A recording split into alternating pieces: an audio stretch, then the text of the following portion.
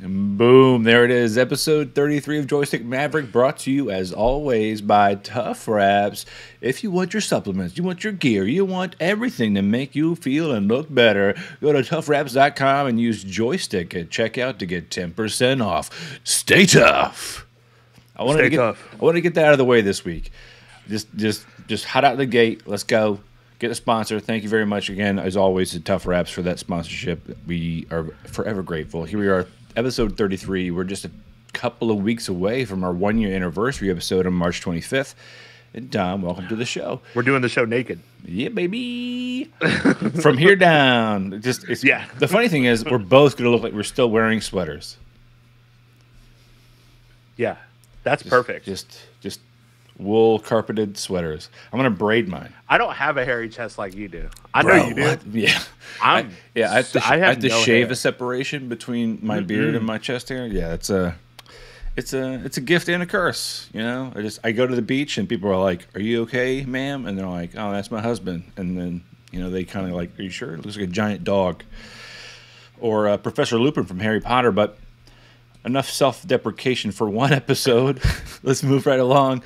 Hey, man, I know it's Friday, right? We're taking up some people's favorite day of the week. Some people thank God for it, in fact. But yesterday was awesome. And we know why it was awesome. It was so good. I can't wait to talk about that at the end of the show. Dude. So before we even get into the nitty-gritty of our final round, which is obviously, hopefully to everybody else, very obvious, it's the Batman. Just came out yesterday, or came out today officially. It was released for fans on the 1st of March. We saw it yesterday, the early showings, which are now just kind of like a fuzzy showings. Like, there's no like official midnight release now. It's like, they're like, we can make a bunch more money during COVID time, so we just open it a day early. My theater sat about 100 people. Maybe there's 20. I mean, maybe. I had an entire row left and right to myself. And yet somehow, and this is my one pet peeve with theaters, somehow a very tall person sat in front of me and a very tall person sat behind me. So I got a little bit of bumps from the back and I got my knees smashed in the front. And I was like, of all people in the whole row. And then I go, well, you know what? They probably bought the tickets for their whole group because they sat in the center just like me. Whatever. You know, I'm happy to have the opportunity sitting there wearing a mask for 3 hours.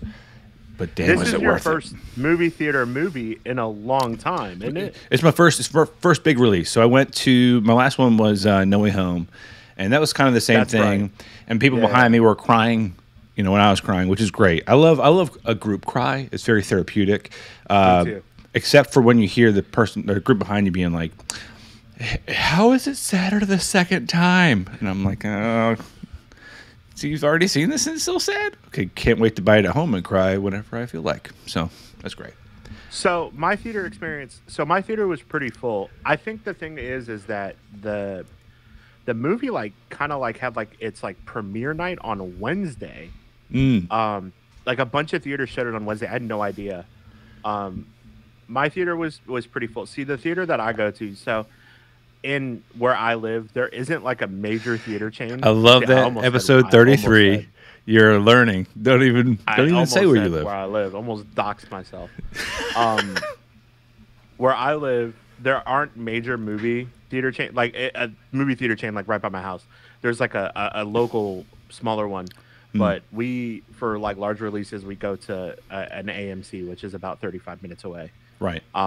Which they have like the Dolby theater, so it's like reclining seats, and even if there are people sitting next to you, they're not that close to you. You're not like sitting on top of each other, and if you have people in front of you, there's not really a bad seat in the house. Plus, like the sound quality there, obviously, it would just rattle your teeth together, like rumbling. Yeah. Theater was really quiet. There were a few like jokesters in the theater that were like talking a lot during the trailers, and I was like, don't make me get up and smack this shit out of you for ruining my Batman experience. Like if you're getting hyped about the movie, that's one thing, but if you're just gonna start like popping off at the mouth, like it wouldn't have flown. Not after the week that I have had professionally. It would not have flown. I'm not gonna lie to you, the entire time I'm sitting there during the trailers, same thing. Yeah. And it was like it was non-exclusive to like age groups at all. It was all ages and sizes. It was just like, okay, please tell me that you are such a fan of everything you're seeing that you respect it and you want to tell the person you're with so much about it that their brain hurts. But when it comes to go time, you're going to shut the hell up. And it's exactly what happened. Shut the fuck up. Because... And there was a dude next to me who was on his phone like a whole bunch. No. And I was like, bro, just don't fucking come to the theater. Just don't come. Like, if you're going to act like that, just don't come. I'm going to dump a whole soda on you. Yeah. I mean, and thankfully, it sounds like for me, at least, there was not that many, like, people that violated my personal rules. And again, I think COVID has really changed my brain, right? COVID, I'm at home, I'm watching on my big screen TV. I just got whatever popcorn and Sour Patch Kids and Cherry Cokes, all I want. Same food that I want. At the same time, it's silence and it's golden. Now I have a child. I'm kind of used to like the ambiance of like murmuring or whatever. But if I'm going to a movie theater and I'm risking it, everybody better shut the fuck up. I did think after watching this movie yesterday, I would have benefited from this movie a lot better if I watched it at home. And I love the movie. Like, we'll get into it. But you're an advocate for the reverse. Yeah. I was like, so like Marvel movies have always been go to the theater, experience that. Yep. This movie, I was like, I think I would have preferred to watch it at home. Yeah. Because I think that what I would want to do would be like rewind shit and like pause it for a moment. Yes. And all that stuff. I can't wait to get into the gritty details. Yeah, we'll get into that. Because there was so much. If you're a slow reader, you're fucked, right? And we'll get there. Yeah. But I digress. No offense to anybody who reads at my speed and has to hear it internally, but at least this episode is not going to be that terrible until the end. So we're going to at least give you something good and something valuable up front, and then we'll ruin your day. This week in the state of gaming, heavy hitters, because we let a little bit of it go off last week, right? Like we were like, okay, look, the big thing is all these games came out, and we've had about 16 minutes till even like smell the cases, right? Or even just download them and have the load screen come up. First up is Horizon Forbidden West, a sequel in its own right, a massive sequel though. I mean, even the I got reviews, a really funny thing about this. Oh, please, like really funny, real quick. Start it up on top. Go for it. You take over, please. So my partner and I, we were at the movies last night, and a trailer for this game came up, and she was like, "This looks awesome. Do you have this?" And I'm like, "No." And she's like, "Are you gonna play this?" And I'm like, "I would love to. Have it not been for 14 other games that have come out in the last 3 months that I'm just completely backlogged in right now that we're still gonna get into." But I was like, "This looks fucking sweet. Like, I would love to play this, but don't have the." I watched a 30-minute review and I was just like, "Holy crap!" And I feel like even the 30 minutes of just watching different gameplay throughout different events, they did a great job. I think it was IGN. They did a great job of not really blowing, I guess, the climax or storyline, which is really to me what I care about when it comes to games like this, like one-player games. Yeah. The mechanics and the effects, all of that looks insane. It looks gorgeous. It's beautiful. The first Horizon looked incredible. It was like one of the best-looking PlayStation games of all time. Yeah, and I think sequels have a really hard time of like matching their originator, right? This looks pretty freaking good. And before I forget, Michael Mahaffey, thank you. For all, as always, man in the chair, show notes, just looking the way you do, existing in this universe, put in the chat that Encanto makes him cry every time. Which is interesting for a white man. Yeah. Like, it's very interesting for a white man. I think it's very interesting for a white man. I give it Klimt. Encanto for me like really hits home because of the fact that it's based on a true story of every Latin grandmother is gaslighting their whole family. That's why you cry though, because mi abuela is being just so mean, just so mean, muy mal, right? But for me, I'm just like, love my grandmother. I don't like being misunderstood, or I don't feel like I'm special. And then at the same time, I'm also crying because what's her face with the super strong chick. She feels like she's got to fix everybody's. That Luisa made me ball like crazy. Yeah, she's got to fix everybody's problems. I'm the oldest. Yeah. Yes. Yeah. Yes. I felt weak. Encanto, I said the most unrealistic part of that movie is the end of that movie where the grandmother owns up to her actions and takes responsibility. Oh yeah, that's not happening. That's not happening. Yeah. No. Not a Latin family. If it was absolutely not. I don't know about the Latin part personally, I'm gonna have to lean in on your experience for that. However, Yeah. if it was like a Force ghost at the end, maybe. Maybe. The grandmother's dead. She'd be like, "Oh, I get to live forever and tell you how terrible you are." Right. Let me do that right now. Okay. He said family trauma isn't a Hispanic thing. Thank you, Mike. I appreciate That you. is a Hispanic thing, and I will completely take that from you. Already have everything, like good credit, you can catch cabs, all of that. The Like, for being Latinx white, let me community have has familial trauma. just totally owned familial trauma. Yeah, that's you know what? At least he said family and not familia trauma. Like that would have been on the nose. I would have banned him if he had said familia. Suddenly, Mikhail Mahaffey would have shown up in the chat instead of Michael Mahaffey. But no, that definitely veered from what we were talking about, and I apologize, but I had to make sure chat was heard. But Horizon Forbidden West looks pretty freaking great, and a lot of people are saying it's a contender for Game of the Year, which is big britches to fill. Which is crazy because 3 more games we're talking about today Bro. are fucking Game of the Year. Yeah, I don't think you want to talk about like just jamming in all your wins up front. I'm kind of like the rest of the year's kind of fucked. Like next up, Destiny 2: The Witch Queen. I have zero context. I have zero knowledge. I'm sorry. I'm throwing it all on you. I'm gonna try to pepper in banter, but wish me luck. So Destiny 2 is like the game that I put the most hours in. Like if you pull up, let's look at Steam. I have it pulled up right now on Steam. I have an playtime of 932 hours and 70 minutes. Oh my god, that's just Steam. That doesn't include PlayStation. You're almost 1/10 of the way to perfecting a craft. Yeah, like you could play the piano pretty well if you put that level of effort in. So, Destiny 2 Witch Queen, delayed from last year, supposed to come out in around November of last year. Actually, around August, September of last year. Bungie's new expansion. Right.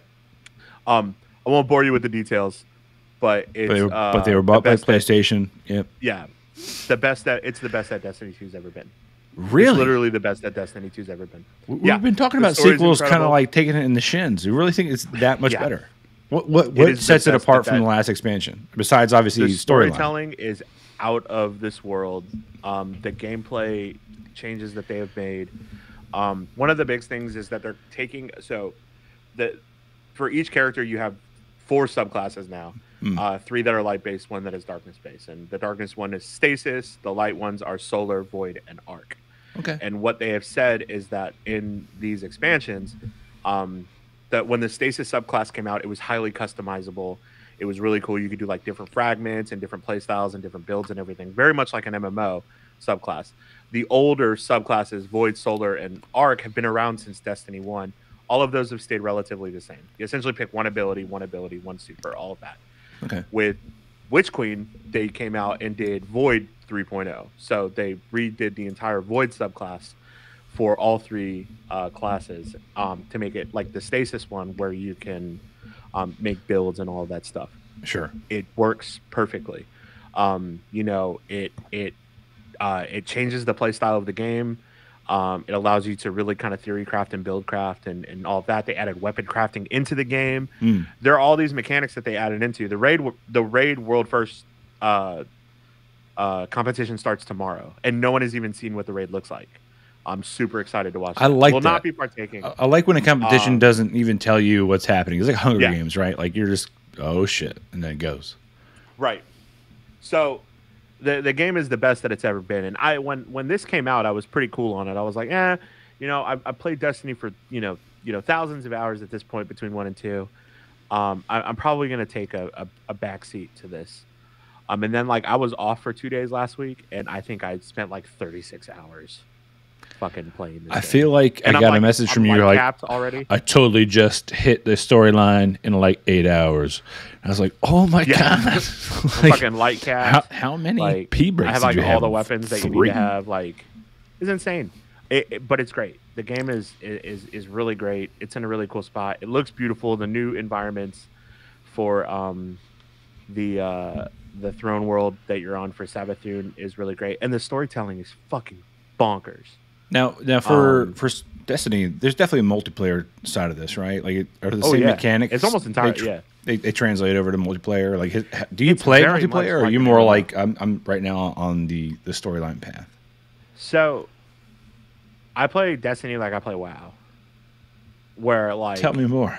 I'll find like a core group, and like I will stick with that group for That's what's up. the whole time. That's what's up. So like, Yeah. you know, I have a few friends that have been playing Destiny for years. You know, I played, you know, I'll name a few. Cloud Strife, I think 127. I've been playing with him since Destiny 1. Mach T, PJ, all of these guys that I played with for years at this Shout point. out. Yeah.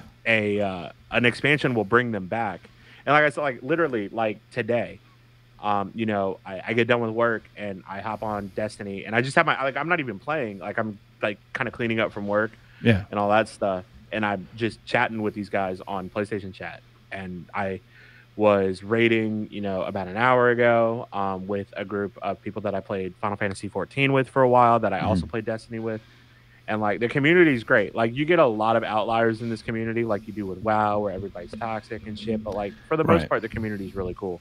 But you can cultivate your own, universe, really. Yeah, but yeah, the multiplayer aspect is awesome, and they've really leaned into it. Like the way that the campaign is built this time is there's two difficulties. There's normal and then there's legendary, and this is the first time that they did a legendary campaign like they did with Halo. And doing the legendary campaign like gives you all of these extra benefits. It's not like just make it hard to be hard. Like you get like a whole bunch of extra shit, which is really cool. But do you get any and different like storylines or any extra like level to it? No or? storylines. Like the biggest thing is like, so the light cap is 1550 for powerful and 1560 for pinnacle. Yeah. And you start at 1350. So you start 200 light below. Got it. If you do the story on legendary, you get a full set of gear at 1520. So it bumps you up 170 light just by doing that. Now again, does that translate over to like multiplayer? Or is everybody equal there? Yeah. Oh yeah. Because like that kind of puts you at the end game. It's like getting gear in Warcraft. Yeah. The better gear that you get, the higher equipment that you can Exactly. get, the higher, you can do heroic raids, you can do all that shit. It's just like that. That's cool. That's cool. So it's cool. I love it. It is awesome. So in your opinion, best in a while or best overall? Best, I would say best overall. This gets compared to the Taken King, which was the third Destiny expansion for Destiny 1. Because it was Dark Below, House of Wolves, Taken King was the third one. And it's not just because of the monarchy theme there. Like that's not just like an obvious lay person trying to figure out like, Queen and King. Next is Jester and Joker. So the Taken King and the Witch Queen are brother and sister. I can't get into this. There's a lot. If we want to do like a Destiny lore, brother and sister, they call those watch along. prince and princesses. But I feel like King and Queen are married. They didn't rule at the same time. Oh, okay. Thank you. Yeah, because there's a whole lot there. That was getting weird.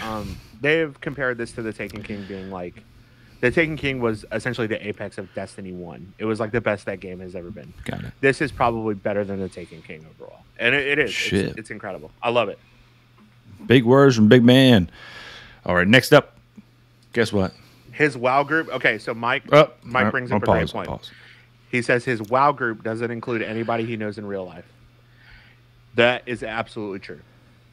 Because all of you people have children and don't have schedules like I do to where I can throw myself into a game until 3 o'clock in the morning. Yeah, it's our fault. It's our fault. It's all your. No. I'm terrible. I'm a terrible friend when it comes to Warcraft. He's absolutely right. I'll be like, yeah, dude, I'll run shit with you, and then I'm in like heroic raid, and like I'll get gear, and I'll be like, bye. I gotta go raid. Goodbye. I'm gonna go find a. He is absolutely right. Hey man, I respect it. I think like several weeks in a row, I was like, yeah, I'll be online on Tuesday. Mm-hmm. That's what I'm saying. Never showed up. It's not just my fault. Just like a text like the next day, like, my bad, bro. My bad. It's not like you needed a tank. It's not like I just copy and paste this from last week. Yeah. My bad. Well, unfortunately, ragging on your friends is coming to an end. Let's go to the next game, Elden Ring, where it's solo play. I got to tell you. This isn't just solo play. What? This is multiplayer as well. Oh, like campaign modes multiplayer? or like So, against each other? Just like Dark Souls, you can summon people to Oh, actually get like the actual fuck other out. players to come in and help you. Oh, that's cool. That's cool. Okay. So is it the whole campaign though? Is like, or is it like one-offs? Like you kind of. I don't think there's a campaign. I'll be 100% honest with you. I bought this game, and then I played Witch Queen, and then I haven't fucking put it down. Well, I mean, when I say campaign, I mean like there's a beginning of this game and there's an end of this game. You think it's just open world the whole time? There's constantly bigger beasts. I always feel like Dark Souls and Demon Souls don't really have campaigns. Okay. It's like, yeah, like you're right. I think there is an actual end to the game. Right. But I think it's so non-linear that like you could go straight to the end of the game and never see like a credit roll either. Right. You're just like, there's so much more to do. Yeah. Yeah. There's so much talk about accessibility in games and like there should be an easy mode for games, which I'm completely for. Like Mike and I talked about this for hours the other night. Actually today. I think it was today. Mike and I talked for a couple of hours, which is uncharacteristic based on our work schedules. But like we were able to like kind of connect for an hour today and was like, he's playing Elden Ring and he fucking loves it. And he's like, I was like, dude, yeah. He was like, I just like to be overpowered.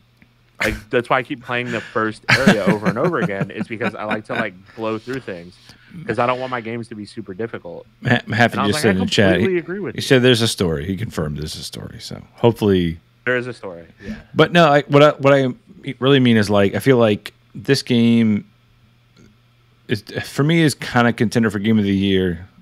Hang on, I'm gonna pause. Kind of contender. People are saying this is the greatest fucking game of all time. Yeah, well, let me at least pepper in chat's comments here. There are required bosses to progress the story. Okay, so there is kind of like a progression. And I say kind of sarcastically because I feel like it's been such a long waiting period for this, right?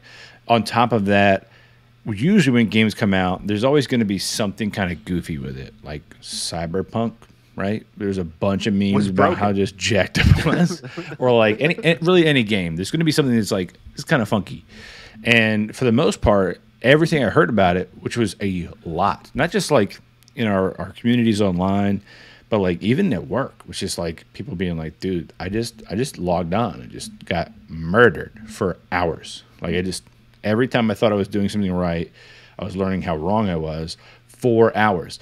And then they were like, okay, then I thought maybe I'm tired. I need to take a break. Went to bed, woke up a little early, kids and all that. So they get up early, they renewed, got coffee. Again, murdered. And then I look at online to find out, like, are there, memes or short little clips of like just something goofy or something like that makes the game seem like seriously super easy. And most of the time it wasn't. It was like a guy battling a bear that's the same ratio of man to bear in real life, and then all of a sudden there's a bear 6 times the size of a normal bear, and you've got a half a second to realize that thing's coming at you because of the point of view you have. Oh my god. Like I would hate to constantly be thinking about trees that might come to life or grass monsters or whatever it is, because that to me makes my stress level go up, and that's what I think makes it so hard. And I find that the lack of clips I see for the game, that means people are more embarrassed by how often they're getting murdered in different ways that they don't want to put it online until, of course, I'm sure you saw the clip where like basically the almost no armored person was just battling. He's just like doing this. Fucking yeah, that to me, I was like, all right. So it's 99.9% the hardest game ever. But there are people that do shit like that with all these games. Like, fuck you. Like, fuck you and the horse you rode in on. Like I don't make games so hard that I can't play them. And then, like, don't gatekeep that shit. Like, people on the internet are fucking terrible. They're like, just get good, pussy. And I'm like, that's not how this works. Just get good. Just be better. It's like, and then people are like, you shouldn't buy you shouldn't buy this game because you know it's a Dark Souls game. I was like, okay.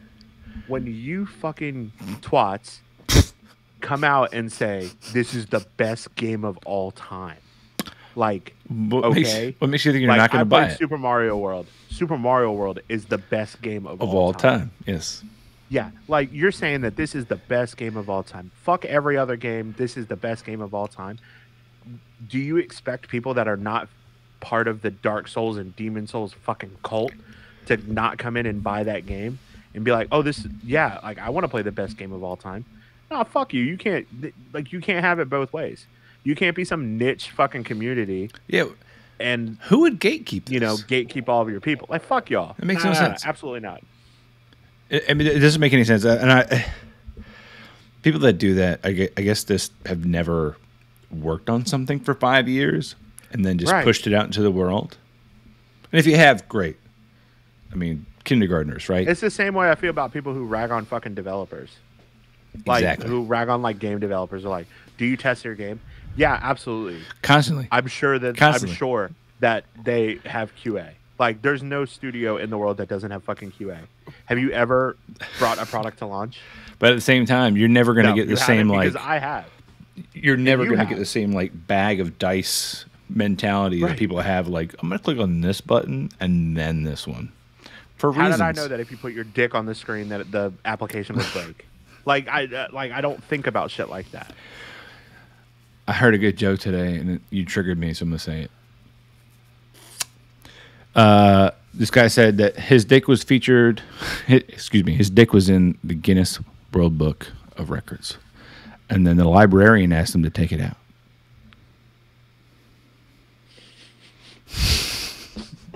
I shouldn't have been drinking. Thank you for that. Thank you. That's really good. I'm going to use that. All right, and then last one. What's the difference between a chromosome and a hormone? I've never heard of chromosome.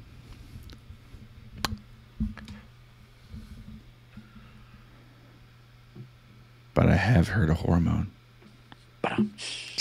Yeah. All right, moving right along. Elden Ring. IGN gave this game a 10, by the way. Yeah, masterpiece, by the way, which is a word I'm going to use later for obvious reasons. There was a kindafunny.com. So Kinda Funny Greg Miller, who famously said fuck Bobby Kotick at the DICE Awards, which I don't think we talked about on the show. Is it Kinda Funny Games or Kinda Funny... What's the name of the show? Kinda Funny? Kinda Funny Games. Yeah, Kinda Funny. All right. I don't know if we talked about it on the show. Greg Miller got on stage during the DICE Awards. Where he's like, F said, fuck Bobby Kotick. And then he did the letter first, like, F him. And then everybody's like... And then doubled down. It was like, yeah, fuck that guy. He's the worst. I just listened to their predictions episode of they do like a predictions episode every year at the beginning of the year of like shit that's gonna happen in gaming. And their whole thing wait, what? Have you got it? Our algorithms are aligned. Is that from We Got Chocolates? Yes, it is, Mahaffey. Our algorithms are so in sync. Get out of my brain. It's only weird that your first name has several of the letters that my wife's first name has. So we're all in sync. Our time of the month is the same. It's great. I totally love. Oh, they Kinda Funny. One of their predictions was they were going to give IGN was going to give 3 games a 10 in 2022. Were they all these? And I think they've already given 2. Oh Jesus! What do you think the next one would be? Or based on that show, what do they say? Or they just didn't in say general? They didn't say specific games, but like 10, the 10, next 10. one, if Breath of the Wild 2 comes out this year, then it's definitely getting a 10. That's fair. That's Breath probably of the fair. Wild 2 does make Street Date this year. It'll get a 10. That's I don't know probably what fair. else is coming out this year. Yeah, but I feel like I hate when people do that. Oh, they're going to give at least 3 of these. Is that because historically for the past 10 years they've given 3 10 ratings or whatever? Like, that's my inner like sports gambler. What are the Vegas odds on that? But I digress. That's not this kind of show. Coming right up and coming soon. Guess what, man? I actually got really thrilled about this first trailer. Like stupid excited about Bullet Train featuring Yeah, right. Brad Pitt. Fucking nowhere. Dude, yeah. Obviously, you've seen the trailer with Sandra Bullock and Channing Tatum, and they're lost in the jungle or whatever, and Brad Pitt shows up out of nowhere to like save Sandra Bullock. Clearly, it doesn't work out because he's not in the rest of the movie, and she's like, "Why are you so good looking?" He's like, "My dad was a weatherman," and I'm like, "That's a great line. You just wasted it in the trailer." Why would you blow that? I saw that trailer for the first time in fucking at the movie last night, and I was like, "What is this movie?" And Ashley looks at me and she's like, "Doesn't this movie look fucking terrible, but also hilarious?" I'm gonna watch it. I'm gonna watch it. Yeah. I'm sorry. I'm not sorry. I'm definitely gonna watch it. I think for me, I like the fact that like for the past couple of things I truly remember Brad Pitt being in. It's been like really serious like pieces like what was the movie where he was in a tank war or in a tank? Fury. Thank you very much. Fury. Shia LaBeouf's in that movie. A couple other people. Really. Oh God. Punisher's in that movie, right? So that I thought was a good movie. Obviously, we've got Inglourious Basterds, things like that. But kind of sprinkled in recently, it's been Deadpool 2 as the Invisible Man. You've got this now, and then this kind of was like another jarring, out of left field. The hell? Why is he in this? And at the very beginning of this trailer, I was like, "Oh, this is awesome!" And then Brad Pitt shows up. I'm like, "Now it looks more awesome." Like, why am I more excited? But anyway, a train killer, Ladybug, wants to give up the life, but is pulled back in by his handler, Maria Beetle, in order to collect a briefcase on a bullet train heading from Tokyo to Mallorca. Mallorca? Are you sure? What is it? Morioka. Mallorca. That's what I said. You're right. Once on board, he and the other competing assassins on board discover that their objectives are all connected. We got Brad Pitt, Joey King, Aaron Taylor Johnson. For those that don't remember Aaron Taylor Johnson, I'm pretty sure that is Quicksilver. Correct me if I'm wrong. He's got 3 names, right? Brian Tyree Henry, a.k.a. from The Eternals and Atlanta. He's many so more. good in Atlanta. Paperboy, all about my paperboy. Yes, sir. This movie is set to come out the day before my birthday, 2022. My birthday will come up again later. Just saying. So July 15th, 2022. Can we make all of the release dates around your birthday? Can we? Like Elden Ring comes out 6 months before my birthday. I just want to have like, they're all relative. I think they're it's all great. Relative to your birthday. I'm totally down with like that. Doctor Actually, Strange it's like, what day is your birthday? Oh, it's only 94 days before my birthday, right? Like whatever it is. There you go. Yeah, see, because it's funny. I love myself, love my name, love my birthday. Because nobody else does. I gotta at least try to pick up the slack, right? But I mean, July, middle of July, it's like my birthday month. I mean, guess who shares my birthday? It's not just me. It's Will Ferrell. So I mean, you can't double lose on it. But this looks good. I definitely am. I'm curious. Sandra Bullock's also in this. No, she's the chick on the phone. She's Maria Beetle. Is this just a campaign for the other movie? This has got to be like a casting director's wet dream. If Channing Tatum shows up, I'm gonna lose it. I'm suing somebody. Just even if he gets murdered, and like, hey, what's up, bro? Beep. Just first scene. Like, I want to leave this life. I lost my brother, and it's Channing Tatum. Just gone. That'd be wild. Anyway, the trailer was great. I hope it's fantastic. I'm definitely gonna watch it regardless. But right next after it, Fantastic Beasts 3, The Secrets of Dumbledore. Let's return to the magic, Dom. Let's do it. There's so much magic in this trailer that I'm fucking hyped, bro. It's this so cool. Good. It's so good. I honestly like. I've got a favorite character, and I'm gonna throw it out there. I want you to try to guess it. I know you've seen the first 2. Guess what? He's in it. Any ideas? Kowalski. Yeah, bro. Of course, I want that human to have a wand, man. Hell yeah. Hell yeah. Can I keep this? Yes, you can. I've been saying since the beginning And like, I get that Johnny Depp has gone through some shit. I'd been saying since the beginning, since before they even casted this movie. I know where you're going. That Mads Mikkelsen would be the best Grindelwald the whole time of all time. The whole time. I've been saying it the whole time. And now I'm getting my vindication. And now it looks like I'm right because you see him for all of 30 seconds in this trailer and you're like, yeah, I get the charisma.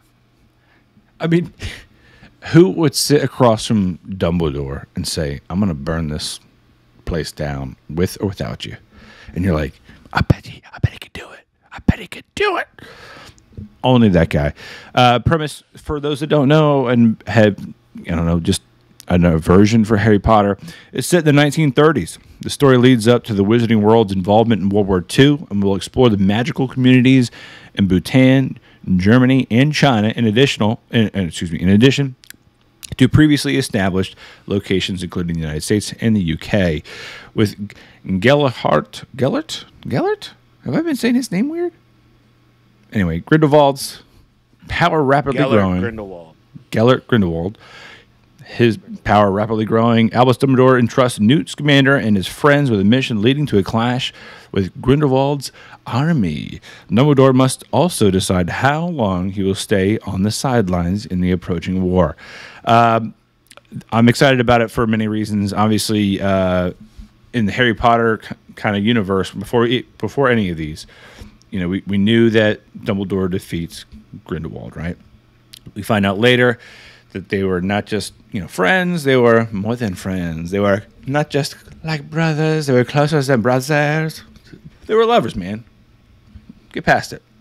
However, when you love somebody, what's better than a prenup? Hey, look, we're both powerful. We're both badass. Let's make a little prenup. Let's make this little blood pack so that we can't fight and hurt each other. That sounds great. So now you can just throw spells at each other and nothing happens.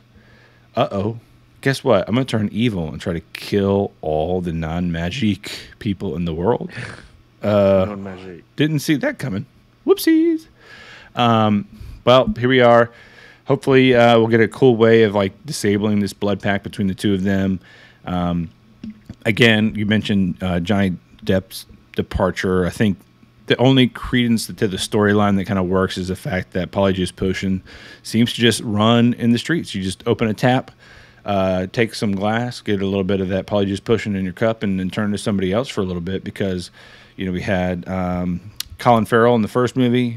Then we had Johnny Depp in the second one. Now we've got Mads Mikkelsen. So shouldn't be too hard to make that stretch. I'm just curious if they're going to actually address it and have Johnny Depp's face melt away in the film. So, oh, that would be interesting.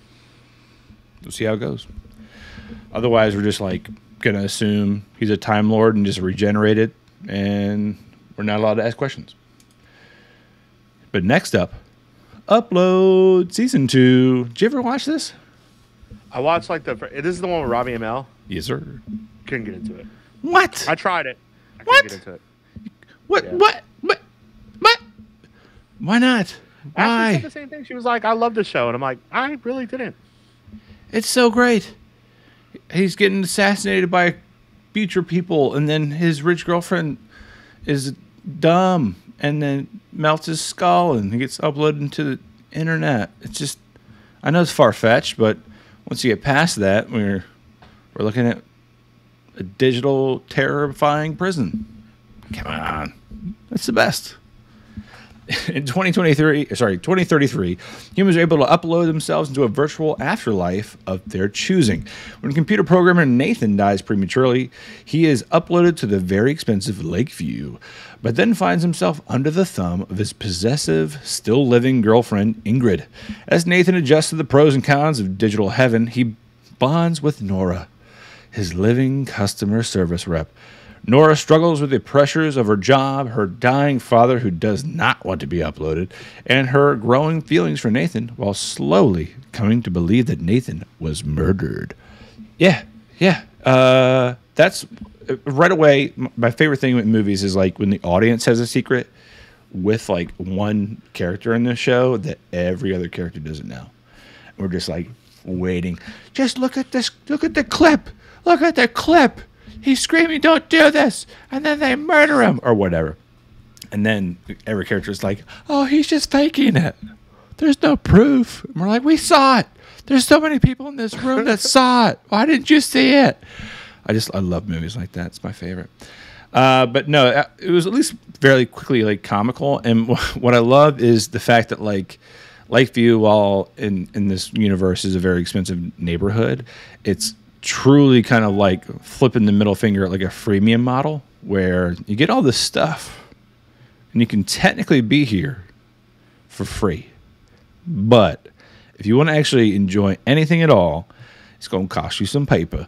And his girlfriend is just the worst human being. She had a funeral for him, brought all his friends, and he's dead. He's literally just a screen. And he gets a camera view of what's happening in the real world and gets to see all his friends show up and hit on his girlfriend. Like, and can't do shit about it because, you know, he's dead and he's digital. Right. Like, it's torture. And of course, she's like, "Oh, I don't even like Scott or whatever. He just is so grabby." And he's like, "What do you mean grabby?" You know, like something he could never do again. But I can't wait for the new season coming on March 11th. But again, I'm so happy that we changed this lightning round. I might just start calling it like headlines. I don't want to make slideshows for, but now it's lightning round yet again. But I'll read it quickly. Marvel's Netflix shows and Marvel's Agents of S.H.I.E.L.D. are set to drop on Disney Plus on March 16th. Futurama star John DiMaggio joins Hulu's revival, saying, "I'm back, baby!" Love that. You can bite my shiny metal. Yes! And then finally, the most confusing sentence of the day, Evan Rachel Wood will play Madonna in the Weird Al Yankovic biopic starring Daniel Radcliffe. That's someone that has a lot of names. Evan Rachel Wood. She was in True Blood. Weird Al Yankovic. Daniel Radcliffe. What? Daniel Radcliffe looks great as Weird Al Yankovic. Really? He looks great. I haven't seen a photo. I mean, He looks great. here we are on the internet. You could probably put it up. But I can't wait to see what happens. I'm gonna watch it, obviously. Weird Al. Yeah, absolutely. Running with Scissors was my favorite like comedic album growing up. Had the prequel instead of oh my goodness, American Pie. It was episode 1. That whole basically just did the entire movie in that song, which is great. And unfortunately, I could sing a lot of it, and I won't. You're welcome. Next up is new releases. I have not watched the first episode yet, but I have watched most of the other seasons. Season 5 is right around where I lost some steam. However, this show that people can't see on the screen is Peaky Blinders. Season 6 just dropped. I love the show. This is another show that I really want to get into that I've really tried. And I'm just like, I love everyone that is in this show. I love everyone that is in this show, and I'm just like, it's a slow burn. I find more joy out of it watching clips of it on TikTok than I do the whole show. I mean, honestly, I'm right there with you. I honestly have to think that like there's one joke or one line I use all the time, and it's really whenever someone questions what I'm doing. Ernie, why are you going to the store? Ernie, why did you buy that thing? Why did you just buy an iPad mini even when you have an iPad Pro? Because we can. Because we fucking can. We fucking can. I love the no fighting one. No fight. No fight. No fucking fight. And then like someone bumps him and he just fucking throws him on the ground. So there's plenty of things like that in this show, and that's why I keep coming back to it. I'm just going to quickly read the... Let me see. I'm not... Whoa. Thank you, Mahaffey. Man, Mahaffey. Chef's kiss. These show notes this week are fantastic. I'm just going to read the synopsis for Season 6 or Series 6. If you're from the UK, the 6th series begins the 5th of December 1933 when Prohibition was repealed in the United States. Makes total sense.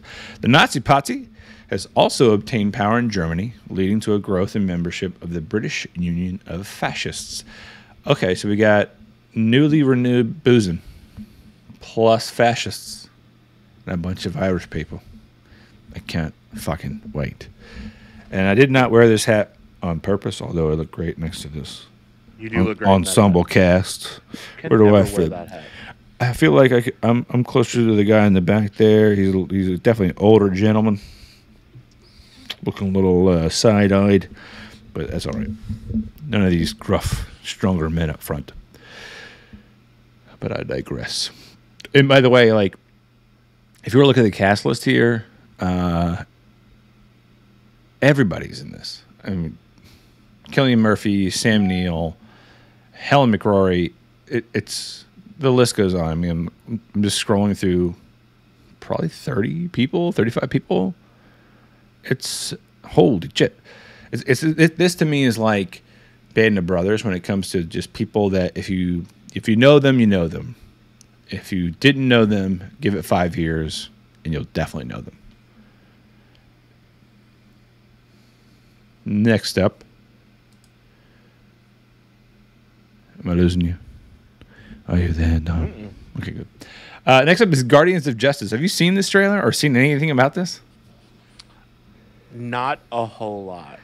I saw like a teaser trailer and it was like the worst. And I was like, okay, is this going to be one of those like indie sci-fi future things that I'm just going to be like, okay, I'm going to watch it because it just looks goofy? The first episode is like it. Everything about this is clear. It's making fun of DC, but not. Like everything about it. So the premise is when their seemingly fearless leader self-destructs, a team of troubled superheroes must confront festering evil in the world and in themselves.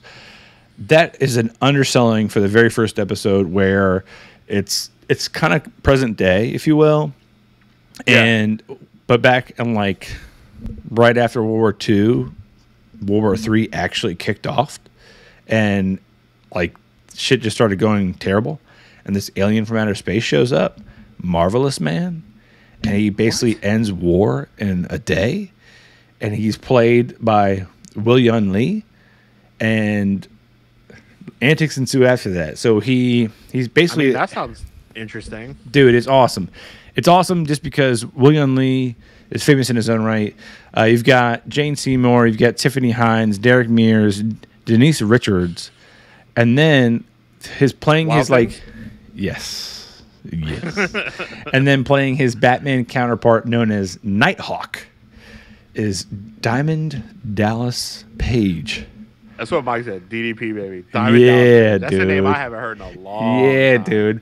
Like this, I was like, okay, I saw DDP, and I was like, I'm in. And then I opened the very first episode. Long story short, the banners is going up for this. This banner is going up. In the very first several seconds of this movie or this series, basically Superman is so exhausted from just trying to save humanity for 40 years that he's like, you fuckers just don't get it. I keep trying to save you every day. And then when I close my eyes, all I hear is like, you didn't save us. You didn't do enough. And he's just over it.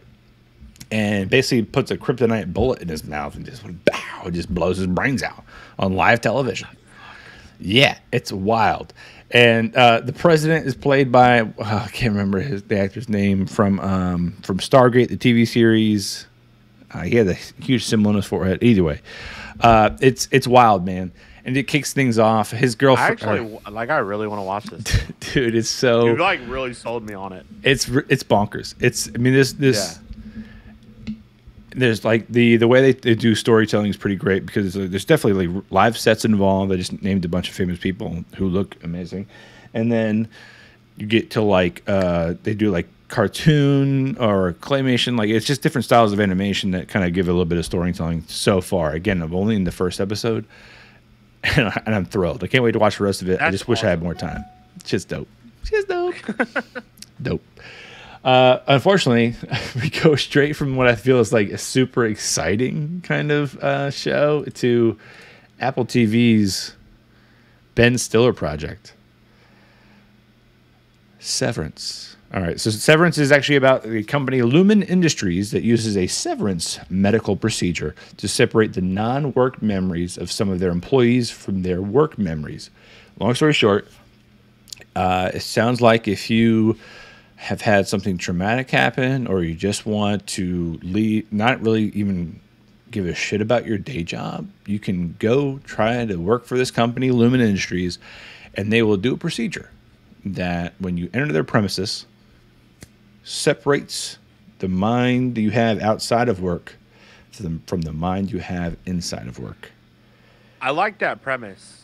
If I could just like flip a switch to where if I don't have to think about work when I'm not at work. Because like literally like that's my whole life. You're like, I just mentioned at the top of the show like, even about right how now. Like, even right now. I hate my day job. Like even right now. Like even right now I'm thinking about work. Even right now I'm like in the middle of like work crap. The downside is like they don't have any correlation with the outside world. And what I mean by correlation, they don't have any understanding of where they're from, what their parents look like. They don't know if they've ever been late or not. They can only assume. If they get into work and they look down at their arms and they got bruises, they're just like, I guess my outside person went like skiing or some shit. But you tell me that you go to work for 8 hours a day and all you got to think about is work. Like, you don't got to worry about any of the shit going on at home or none of like that stuff. And then like you clock out, you walk out the building, and then like you're your normal self. And then you don't got to think about anything that happens at work. Maybe how that shit works. If I can get if I get a survey from my inner self, if I can get a survey from my inner self of like, are they torturing me? Like, how happy am I down there? Yeah, like. But there's none of that. There's just like, hey, here's an intro video of your Audi being like, hey, shit sucks. You're welcome for not knowing what the fuck I know. It's like 50 first dates. Yeah. Yeah. But so like of course you've got Adam Scott, and I really enjoy his work. He's basically the main character of this thing. You've got Christopher Walken in it. You've got John Turturro, Patricia Arquette. Speaking of John Turturro, we're going to talk about him later on in the show. Yes, sir. Yeah, Zach Cherry. Zach Cherry, if I remember quickly, this actor, he is the guy that was on Shang-Chi, the bus ride, where he's like, guys, I'm gonna film this dude. He's doing some karate moves. I took some. That's the guy who says, "Yo, Spider-Man, do a backflip." Yeah, do a backflip. He's like the new Stan Lee of all the Marvel movies, where he just shows up and does random shit. Yeah, that's that guy. He's in it. That's that Mike Mahaffey says that I look like. Oh shit, that's fucked up. That's fucked up. You're nothing like that guy. Fucked up. You're nothing like that guy. I'm a big brown guy. I'm okay with that. Nah, man, you're unique. You're on this show. He's on that show. They're different. Okay. But seriously though, that guy's pretty funny. He's fucking great in this fucking show. So it's not even an insult. I would take this in a heartbeat, even if they were doing fucked up shit to me while I was at work. Oh. Well, then I think you would love this show. I think you'll love this show. It's 4 episodes in. Michelle, I'm gonna watch it, and then we're gonna get back on the show, and I'll be like, hey, dude, even more so now than ever, I will absolutely take this deal. It's funny. Michelle's like, I can't watch that. You know, it's depressing. I'm like, yeah, not really though. Whatever. It's mystery and intrigue and whatever. I won't. I got the spoiler banners up, but I'm gonna put them down. I'll hesitate. 2 shows that we've talked about. Like, I'm fucking in. Are you kidding me? This last show I have not seen is called Suspicion, but I'm really excited to see it. And I'll tell you why. Suspicion: 5 people, 3 men and 2 women. That's really the point. Had their lives turned upside down after being identified by London police as suspects in the kidnapping and subsequent disappearance of American media mogul Catherine Newman, who's played by Uma Thurman, when her son disappears, named Leonardo. My biggest nod here is, even though I haven't seen it, I'm just going to name 5 shows, and Dom, you can tell me if you've seen these shows, you've heard of these shows, you're interested in these shows. 5 in a row. Big Bang Theory. Like it. Krypton from Sci-Fi. Never watched it. Scorpion from CBS. Or World War Z. That's a movie. Was Scorpion the one about the guy that was on the spectrum that was really smart? Yes, sir. No EQ. Yep. Got him. Next, we've got Marvel's Agents of S.H.I.E.L.D. It was okay. What? You're dead to me. And then finally, last one, Merlin from BBC. Oh, the BBC one?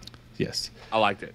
All right, so these 5 people, they're under investigation. They're actually from those 5 shows. So the first guy, Kunal Nayar, he's actually Raj Koothrappali from Big Bang. Natalie, let's see, Georgina Campbell, who reminds me of Tessa Thompson. She is actually Lyta Zod in Krypton on Sci-Fi that I enjoyed. LDS Gable, he's actually from Scorpion, a.k.a. the doctor who was trying to tell Brad Pitt, what's up, Brad Pitt, yet again in this episode. Got it. Yeah, okay. I'm tracking. Shoots himself in the face. And then Elizabeth Henstridge, she's actually Gemma Simmons from Agents of S.H.I.E.L.D. Yeah. And then finally... She looks just like... she talks just... Not looks. She talks just like Emma Watson. Yes, she does. Yes, she does. Nice. And then finally, Angel Colby. She actually played Guinevere in Merlin. So a bunch of big names, a bunch of big shows. So they've got some acting chops. Obviously, Apple's not hiring, schlubs or whatever. And then Uma Thurman. Yeah. I mean...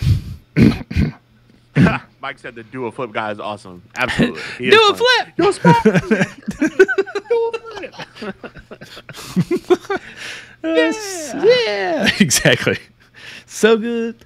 But no, I'm excited about this show. It's been around for a while. That sounds really cool. That sounds right up my alley, too. I definitely think it's worth checking out for anybody who's into that kind of like, get away from the cops, mystery genre, and these. Have you been watching these kind of dramas recently? Like Defending Jacob reminds me of. Did you watch this or? I did not. Easttown. So that's definitely those two in particular. I think the reason I haven't is because of their affiliation with Marvel. When I see Chris Evans, I see Jeremy Renner. I'm like, yeah. Jeremy Renner's in what? He's Hawkeye. No, the mayor of Easttown, not the mayor of something. The mayor one is mayor of Easttown is what's her face? Kate Winslet. Oh yeah, saw that one. Yeah, the mayor, you're like a horse, mayor. Not like the mayor. Yeah, the mayor is the one with Jeremy Renner. The mayor, yeah. That's by the same guy who did. Which one? I thought was it Dennis Villeneuve? The one with Kate Winslet was fantastic. She nailed that like Philadelphia accent. Yeah. That what's the name of that county over there? Oh, God, that's gonna bother me. God damn it. Yeah, she nailed that accent. That whole I joined in like 2 episodes in. Michelle's like, I've been binging this show. It's so great. And it's like, okay, let's watch it. And all of a sudden, the last 3 episodes, I'm like, is it on? When does it come on? Saturday? I don't care. Let's watch it. Awesome. Defending Jacob was interesting. It's very hard to see Chris Evans in a role other than Captain America at this point. But I mean, I did enjoy his like Knives Out appearance. Ashley and I played a game the other day. Before we finish this, we played a game the other day where it was like you name an actor and you name their best movie and their worst movie. And for Chris Evans, I said his worst movie is Not Another Teen Movie or Fantastic Four 2: Rise of the Silver Surfer. Those would be my choices. His best movie, I think his best movie is Knives Out. He was fucking incredible. So good. It's so good. I realized like he's just dick. Yeah, he's basically just being like if he can go to a party, have a couple of beers, and then just be like, I'm gonna pick on that person tonight. But like everybody in the room. Awesome. Oh man, this episode's kind of like actually humming along. Great, we're about an hour in. We're about to get into our biggest topic here. But before we do that, sorry. let's take a moment to thank our sponsor, Tough Wraps. Again, go to toughwraps.com, put in that code Joystick for 10% off your purchase. Please. And the next final round, do it. Boom. All right, so we want to do like first like minute or 2, no spoilers. How we thought about the movie. Yeah, I think that's great. I want to do first 2 minutes how we felt about it, and then I want to do 3 things. I want to follow the Prestige montage line of things. So remember the movie Prestige, Christopher Nolan film, not related to this Batman. Yeah. He mentioned how the first part of any good trick, you show something ordinary, right? And the second part of any good trick, you show something. Are you slipping into Michael Caine right now? Because it sounds like you're kind of slipping into Michael Caine right now. For the second part of any trick, you show the audience something extraordinary, and then for the third part of a trick, the Prestige, then you bring the extraordinary back. Yeah, so that's kind of how I felt about this movie. And we'll get there. First 2 minutes, I enjoyed it. And what I enjoyed about it was two things. Not a Bruce Wayne movie. This was a Batman movie. You barely saw Bruce Wayne at all. And if he was, he had his eye makeup on, which thank you for keeping that in. They just didn't suddenly disappear. Thank God. Number two, what I think it did really, really well was emulate the feeling of a comic book. In the comics, Batman does things like narrate to himself. He talks about it.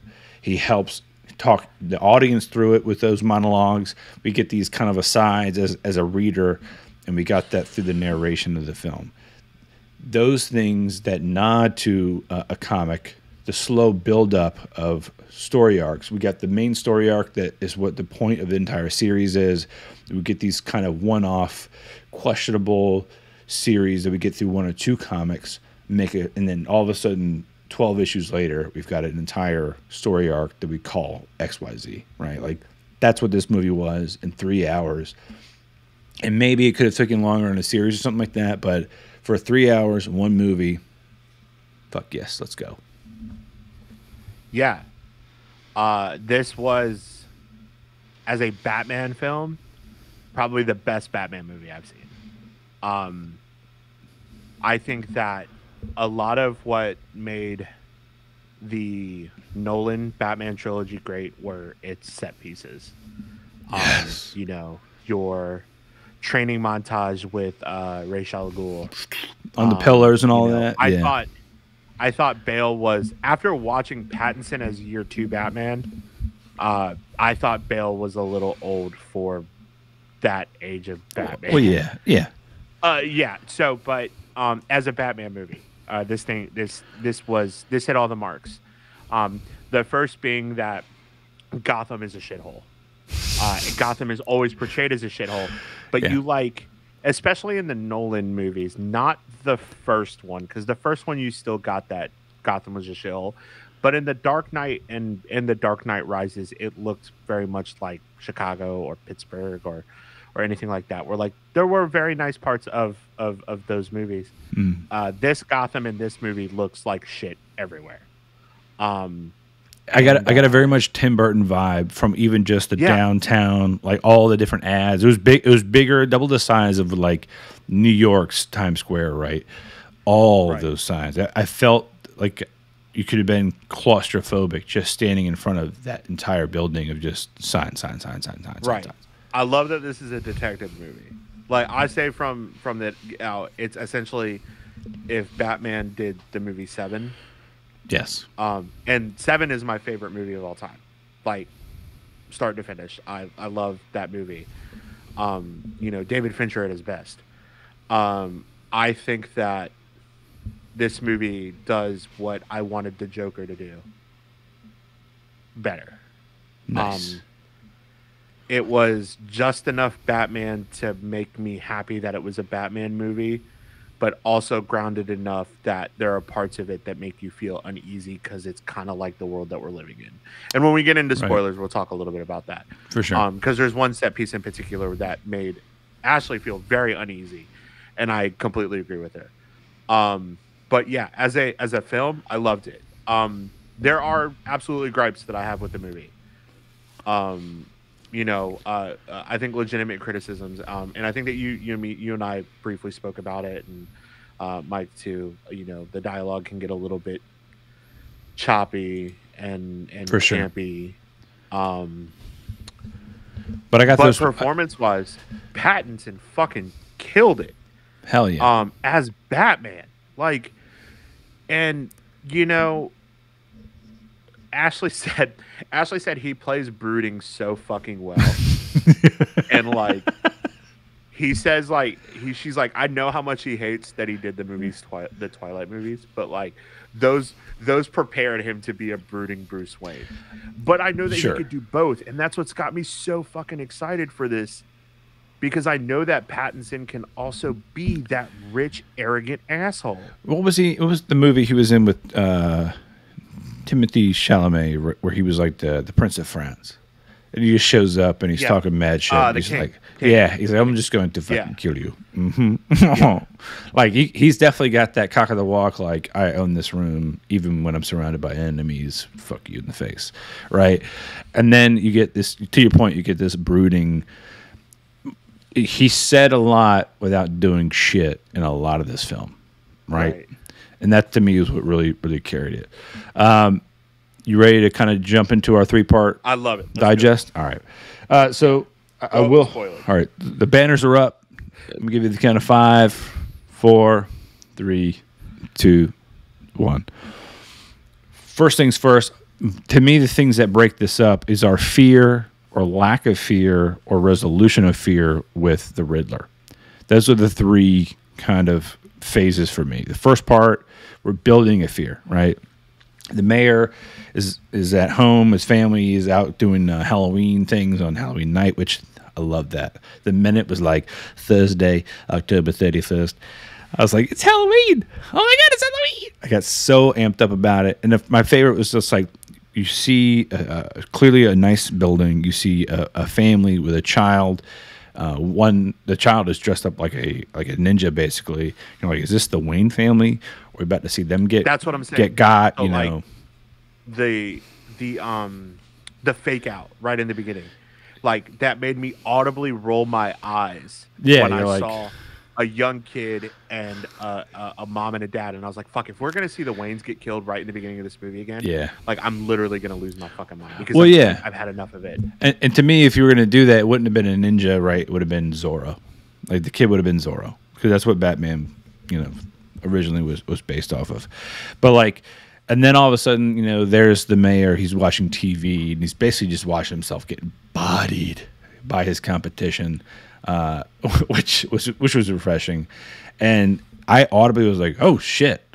When he moved out of frame and Riddler standing behind him, I was like, "Oh, that was great." Because again, you're going into the Batman not thinking horror movie, and then all of a sudden, there's the murderer behind you. You're like, "Oh shit, this is about to get real."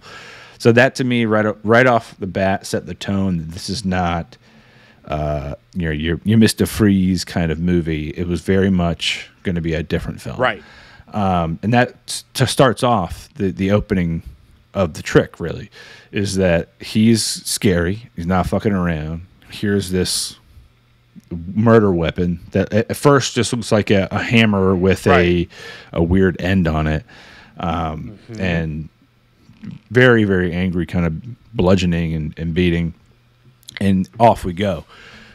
I love the fact that it's an early Batman, and we get that kind of pretty initially because of Gordon's timeline. So if Gordon was commissioner, which is something we don't know. Okay, we roll into the movie. What year is it? How many years is Batman doing his thing? We get Gordon kind of feels like he's got the room under control, and then all of a sudden here comes a bearded, hefty man being like, "Gordon, what the fuck are you doing?" And he's like, "Sorry, Commissioner. Like, thank you, Jeffrey Wright, for playing dominant and then meek in the same scene." Damn, I fucking love Jeffrey Wright. So good, so good. He's so goddamn good. And then we get that from it, and it rolls from there. I think many of the things, again, while I'm saying all this, I feel like that's just the first 5 or 6 minutes. You've seen most of that in the trailer. Most of the trailers that you see is the first 5 or 6 minutes of the movie. Yeah. And then you, of course, see, the monologue which I described earlier, where he's kind of setting up the fact that the bat signal comes on. We got a signal now. It's not just a calling; it's a warning. And they think I'm in the darkness. I am the darkness, because all villains are kind of looking in the dark, like, shit. Is he right there? Is he about to get my ass? And then, of course, he just bodies all those bad guys at the very beginning of the movie. I know you're going to know it, so I'm going to ask. The kid who's clearly trying to join the gang. He's trying to join the gang, half maked up. What is he from? I feel like so I didn't look him up. He looks like the guy who played Tim Drake in Titans. I thought it was him. I feel like it's him. And if it's not, they look exactly similar. Exactly alike. He looks just like the kid who plays Tim Drake in Titans, which is Feel like it is.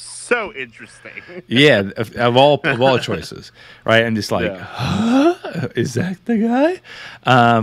So of course, my whole brain is broken because I'm seeing this dude. I'm like, you're also in the Batman universe. What? That whole opening scene had me fucking hooked. The monologue, the way it was shot, the score, and then him walking out of the fucking shadows. The slow steps. The fact that they all heard it like it was ambient, like they couldn't tell where it was coming from, and it's just like him slowly walking up. And that happens several times throughout the film, of just like it's very tempered, very like it gives you the presence of there's confidence in that stride. At the same time, there's no fear, there's no anticipation of battle. It's just like, okay, I'm going to keep calm because they're going to be erratic. I don't need to be erratic on top of it, right? Like that to me was big, and it's so silly that you can read into something so simple. But you've got a lot of other Batman movies or other action movies that are very quick paced, and there's a lot of hit and flash and boom. But this movie was so damn long, so damn long. It was very long. That you had time to play with. And that's part of the reason why I said I think I would have benefited more if I watched this movie at home. Yeah. Because it did feel long at some points. I was like, fuck, this is like when you think it's kind of like the climax of the movie, you got like an hour left, and I was like, that's what I'm saying. What? Like that's why I break it into those three pieces. Sorry, I didn't mean to cut you off. No. I just it did feel long in the two but it's like, but as soon as it started feeling long for me, like they completely like brought me back. Like after the Riddler is caught, after he kills Carmine Falcone, I was like, all right, we got to be getting to the end of the movie, and then there's the whole shit at Gotham Square Garden, but when he's interrogating him and the Riddler starts saying Bruce, and he just stares straight ahead. Oh, fuck, he knows. He just stares straight ahead. He's Bruce Wayne. And I was like, that's insane. I didn't see that coming. And then like 5 minutes later, we almost got them all. And he's just like, we missed Bruce Wayne. And I'm like, fuck. And then doesn't know he's Bruce Wayne. His eyes turn. You're like, ah! Like the whole audience just goes, but really his eyes are doing all of that with just twitch, just a little twitch. Like, you're so close. If I had moved, I would have given myself away, you know. But yeah, I love. By the way, my favorite. So rewind it. So of course things kind of kick off. The Riddler starts murdering people. We start getting these little follow the magic riddle storyline thing, which is awesome. I was happy enough that I caught some of the riddles right away. Others I was a little bit slow on. So if I felt smart yet stupid. And I got like the first one, and that was it. Justice. What does? It's like the dead lie. Yeah, we lie. They lie still, right? Yeah. I got that one. But like, what I like is that there's this the build up, right? The very beginning of the trick is the build up of fear, and then I remembered it's called the turn. The turn is where the end of that turn is that we're no longer afraid of the Riddler because he's caught by the police. Right now, he's behind bars. Batman's got him right where you want, and that's when the Prestige shows up, and all of a sudden he's like, "Oh, I thought you were smarter than I gave you credit for." And you're like, "What?" And all of a sudden, you start to realize shit's about to go off again. We got a whole nother act. That was what had Ashley sideways, like the whole scene of them in Gotham Square Garden and them like loading guns up top and bloating the seawall. Very reminiscent of what happened in Las Vegas. She was like, that was super unnerving because like shit like that can happen. Yeah. And I'm like, I know, like I know, like it's very grounded in reality. What irks me too is that, the whole movie we're seeing these photos, right? We're seeing photos of people walking out of the it's going to bother me. 44 below is the secret bar. The other chill lounge, whatever it's called, where the penguin resides. But we're all seeing the same photos. We're seeing different people from the same exact angle. Fuck, I didn't even fucking realize that. Yeah, and that's what gets me after the fact. Son of a bitch. It's all the same angle.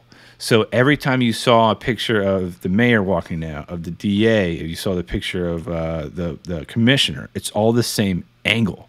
So it's clearly from the same window. I had no idea. And nobody fucking thought to look goddamn up. Look up. And he's like, bring him out into the light. It's the same window he shoots him from. Like, dude. Yeah, and that's when you go, like, where are these pictures coming from? Yeah, physically, where are they coming from? Nobody's going to... What? It just happens to be some sleuth who just loves this angle of the same front door? No. I mean, granted, you could say, oh, that might have been security footage ripped from a camera that's on the corner. Okay, fine. Right. But at least check it out, man. So, I have a question. Fired What is the one thing that fell flattest for you? Iceberg Lounge. Well, I'm gonna probably be hated for my opinion on this. I think every scene that had Zoe Kravitz in it, where she wasn't trying to be romantic with Robert Pattinson, was great. I think their romance fell flat. Okay. That's my opinion. Okay. I say that because I'm a very passionate man, and no amount of leather would have kept me away from the cat. From Zoe Kravitz. You know what I'm saying? I mean, it's already weird enough that we got the voyeuristic kind of view of her apartment, right? And now he's got like contacts and earpieces. That dude's trying to be inside her the entire movie. Yeah. And I was like, oh, now I'm going to Bloodhaven. There's going to be nothing. Going to go to Bloodhaven? You better follow her for a little bit. Like, hey, let's you want to see my scars? Like, let's go. Like, come on, man. But the other part of that, I think, is same thing. Is just the pace of it. There's parts that were like they started to feel slow, and instead of getting bitchy about it personally, I started having to kind of tell myself, like, this is a part of the comic where you go 3 or 4 pages, and there's 3 or 4 pages of panels that are showing you details. And if you miss the details, you're a fucker. Like, for instance, Thomas Elliot being the reporter, right? The reporter's name is not Thomas Elliot. It's not the Thomas? The reporter's name, I think, is like, it's like Gerald Elliot or something. But but it says Hush right after that. Yeah. So they're obviously setting up something with Hush. Right. The other thing, the best Batman story of all time. Tell me about them tattoos, bro. And then, of course, I think what also fell flat for me, and I hate to be that guy, was the Joker's appearance. I love the frazzled hair. I don't fucking need it. But like, you don't need it. Like, the nose prosthetic was pointless. I love Derek Keoghan. I really do. Yeah. I thought his appearance as Druig in Eternals was wonderful. Probably the highlight of that movie for me. Yeah. I am with Mike. I'm just jokered out. I agree. He didn't need to be there. Jokered out. Like, he didn't need to be there. Ash said if they keep him in Arkham for a movie or two, and it's not the next movie's the Joker, then I think that I would be ready for a Joker in movie 3 or maybe movie 4. So Pattinson already said what he wants to do next with this, and that's court. And I will fucking, in this universe, I will lose my fucking mind if Court of Owls is a thing. I will, first off, before I forget, that Court of Owls reminds me immediately that the bat signal on the chest is useful. In Court of Owls, it was a light. It was like a flashlight. Yeah. In this, it's the fucking batarang. It's awesome. But Court of Owls is so fucking good. It's, again, hitting that higher up of rich to-do fuckers with too much money and too much time. Dude. And I think that's like, that was a big prevalent thing in this movie. The thing that hit me the hardest the most was how beautifully this movie was shot. Oh, yeah. Oh, hell yeah. The kick in after after he's done at the mayor's house for the first investigation, and he's on his motorcycle back to the cave, and that Nirvana cover comes on Underneath the bridge. Yeah. I was like, this is fucking cool. Again, this is what I wanted Joker to be. This is what I wanted Joaquin Phoenix's Joker to be. I think Joaquin Phoenix's Joker movie is a great movie. I think it is not a Joker movie. It is literally just this is what happens when a guy who is completely untreated with mental health issues fucking loses his mind and all of that. Like, no, I agree. Like I said, there was enough Batman in this movie for it to still feel like a Batman movie. Batman has some of the best rogues gallery in fucking comics. Like, do you want to list off the ones they kind of trickled out on this one? We got Riddler, we got Joker. Just two more. Riddler, right? Joker, Hush. We saw it. We saw it for a little bit, I think.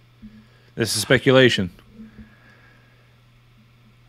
Who? When he's about to fucking basically die or pass out as Catwoman's about to die, he rips that patch off. Yeah. And it's bright green. It's green. It's so bright, That's glowing green. It's got to be Venom, dude. She was like, I was like, what do you think that was? She was like, I think it was adrenaline. I was like, it's a bright green. I think it's Venom. And then, especially his reaction, it's not just like, I'm up and awake. I'm angry, pissed, and brutal. Like fucking going crazy. Yeah. Yeah. We also have Penguin. I mean, Penguin's in it. We haven't talked about Penguin at all. I mean, fucking Colin Farrell is unrecognizable. If I hadn't just watched Hot Ones with Colin Farrell, I would not have recognized that voice. Yeah. But it's his tone of voice. I mean, you know, any accent I do, I can do a little bit, but I always come out. Colin Farrell came out, but it was so good, man. It was, to me, it was John the way Turturro was great too. The mouth, yeah, oh yeah. Well, I mean, John Turturro. He's good in every fucking thing he does. He's the Jesus. And the way the mouth movement of the prosthetics, like sometimes when you see prosthetics, everything wrinkles in a weird way. You know, like that's clearly pulling on real skin to make a way for like a big piece of like silicone or foam. It was so natural looking. I mean, if nothing else, the scars were just aligned with the way his mouth would have creased naturally to make the scar look like the thing that was crinkling in the weird way. And I love the fact that it was practical effects for jumping that car. And the flames were real and all that kind of stuff. It was like a one-off shot. It looked so good. And then him just slowly walking over. Same thing. Mahaffey called this out. He said the sound design of his walk is crazy. You can definitely hear spurs. You heard it with that like subway fight. You heard it when he was in the church walking up to the DA. And then I think you can definitely feel it, at least in the music, when he's walking up to the car. But when he slowly peers around the edge of the window, like I couldn't help but sit there in the audience and be like, are we looking at me? Hello? Yeah. It was lights out awesome. Just damn it. And the last thing I'll say about the movie, Batman gets his fucking ass kicked. Dude. A lot in this movie. Yeah. And Mike says it lowers the stakes because essentially he's unkillable in the movie. However, Batman gets the shit kicked out of him a lot. He gets shot a whole lot. He gets his ass whooped a whole lot. He gets his fucking ass kicked. I love the fact that like we have basically the same exact explosion twice, right? The first time we get it, Batman is literally right in front of the explosives as that dude's face gets blown off. And he wakes up and he's ready to fight the entire Gotham PD. Same explosion from Alfred, though. Granted, he's behind a desk. Alfred's still out. Alfred's nothing to be fucked with. You know, he's got a cane, all right? That's fine.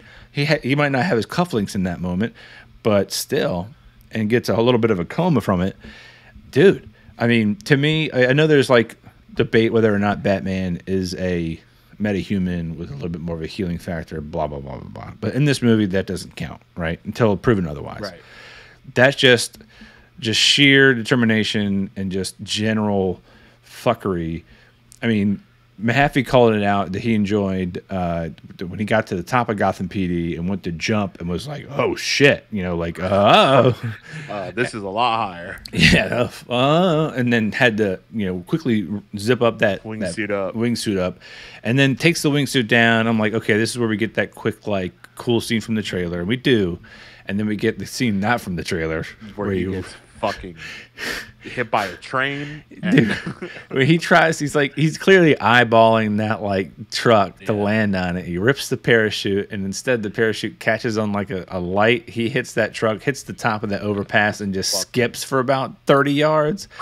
And he like gets up like, ah! I audibly laughed out loud, and I felt so goofy because nobody else did. Everybody else was like, ooh, and I'm just like, bah! Like, oh my god, yes. Yeah, this is definitely year 2. And again, there's so many multiple like small things we catch, right? Year 2 meaning like because Batman is clearly narrating over the film, but he's also writing everything he's saying down, and we see that because he says his last sentence, and we see him writing this last sentence in a journal, and he closes the journal, and it's the Gotham Project, year 2. Yeah. And if I recall, when he goes to Bloodhaven, like a couple of years ago, he called it the Bloodhaven Project, if I remember right. So like, it's definitely, again, so many nods to the comics, but also nods to like the films before, like Shakespeare still being a bust in the Wayne Mansion, that giant Shakespeare bust. Things like that I think really call it out. Obviously Wayne Tower, that kind of stuff. Yeah. But dope. Go see it.